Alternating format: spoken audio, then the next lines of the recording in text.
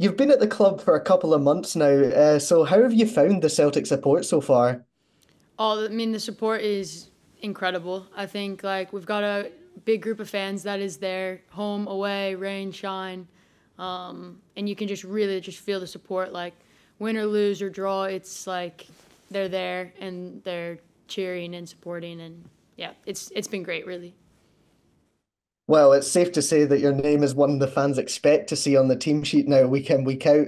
So, how does it feel to have made your presence at the club known so quickly? It feels good. I mean, just came in and without any expectations or anything, but yeah, it's obviously a good feeling, and I can feel their support, and yeah, it's good.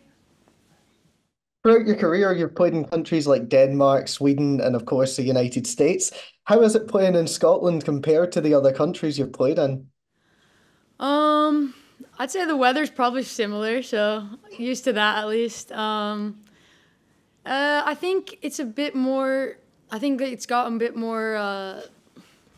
It's a little bit less direct and transitional than it is in some of the Scandinavian leagues. So that's a main difference, I would say. And then the Celtic support, I think, does make a big difference compared to other clubs I've been in as well. Um, but yeah. Yeah, of course. The team have recovered well after the Glasgow Derby loss at the end of October. So, what would you say is the mood around the squad right now going into Sunday's game? I think the mood's good. I mean, like taking a loss is always like tough to do, but we'll have several other chances to play them again, and I think we're just looking forward to that. But first and foremost, just handling all the games in between, especially Sunday now. So, focusing on Sunday, how confident are the team ahead of the game against Aberdeen?